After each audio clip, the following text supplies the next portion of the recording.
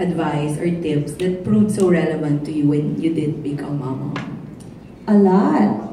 Yung pagsisinungaling lang eh. Pag nagsinungaling ka sa akin, magsisinungaling sa'yo yung anak mo, true enough. Feel na feel mo ngayon? Oo, yung wala na ako magawa pag nagsinungaling. Tama na naman ang nanay ko. Na tumbok na naman niya eh.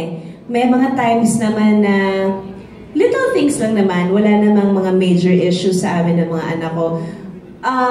Johan kasi is the eldest, she's 14 already.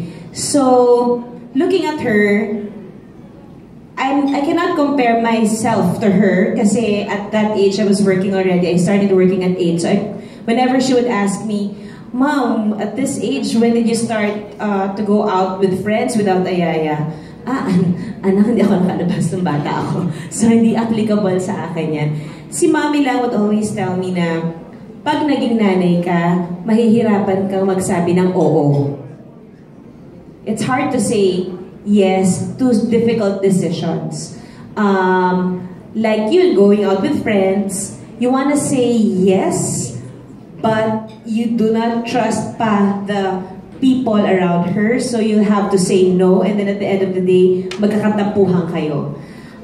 It's something that I'm trying to get used to, kasi lumalaki na si Johan eh, at sinusubukan ko na rin i-accept na at some point, mag-i-18 na to.